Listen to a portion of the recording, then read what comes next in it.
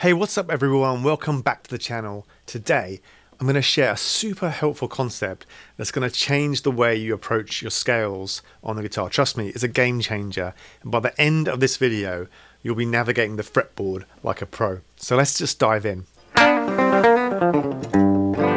So most of us are pretty cozy, right, with the pentatonic scale, right? This guy here. It's the bread and butter of most improvisation. And one cool thing about the pentatonic scale is that it's basically tension free. So that means that any note that you're going to hit just kind of sounds right. There's no wrong notes in the pentatonic scale. You can just kind of jam back and forth.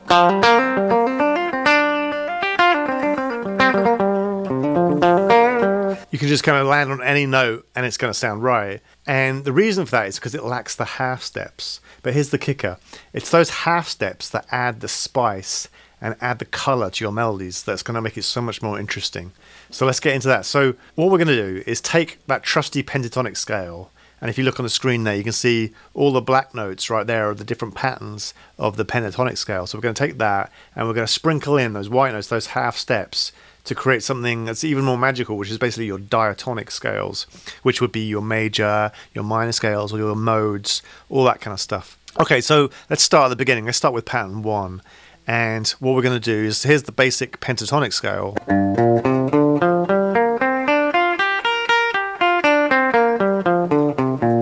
But what we're going to do is we're going to add a half step between the root note and the third right here. So, and then we're going to do the same thing on the next string where we add in a half step above the fifth. So it's going to give us this pattern here. So it's 1, 3, 4, 1, 3, 4. And then to end off the first octave, fingers 1 and 3. So we've taken this and turned it to this.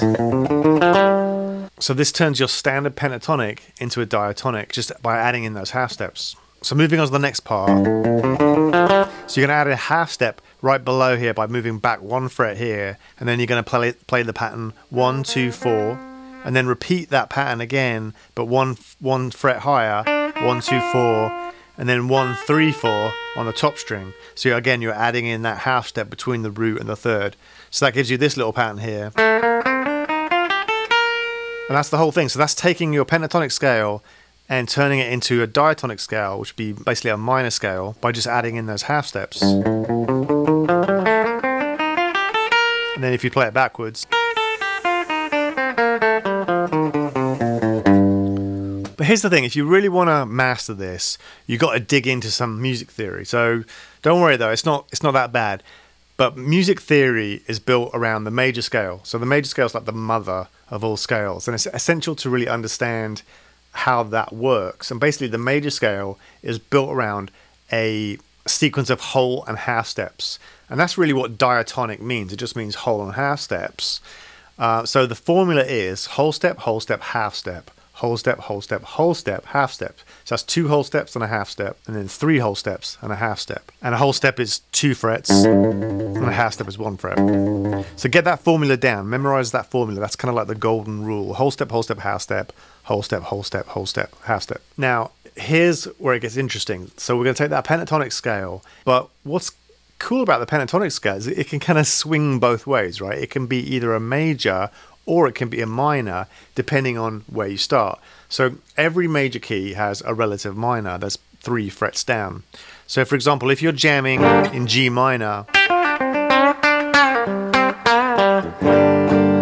that's also in the neighborhood of B flat major. So a G minor pentatonic scale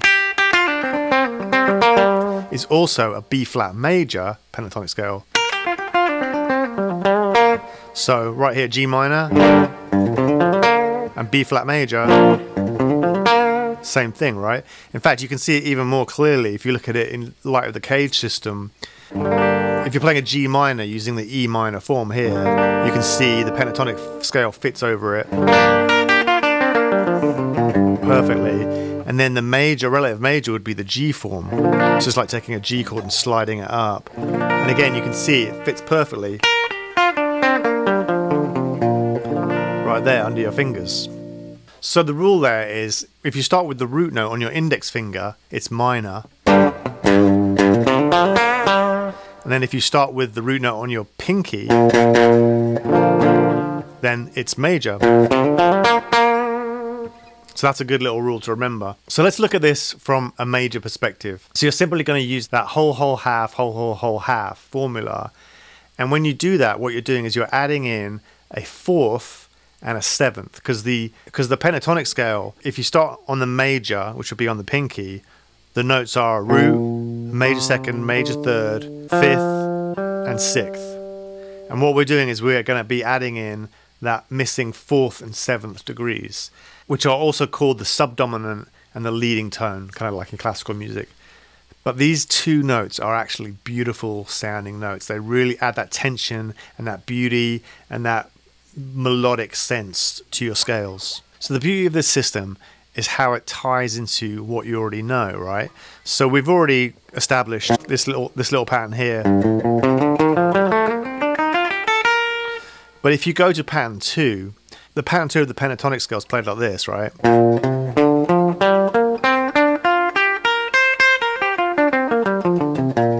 Now, if we're playing in the relative major, you can see how that pattern perfectly kind of mirrors the shape of a E form bar chord, a root 6 bar chord. It falls right under the fingers.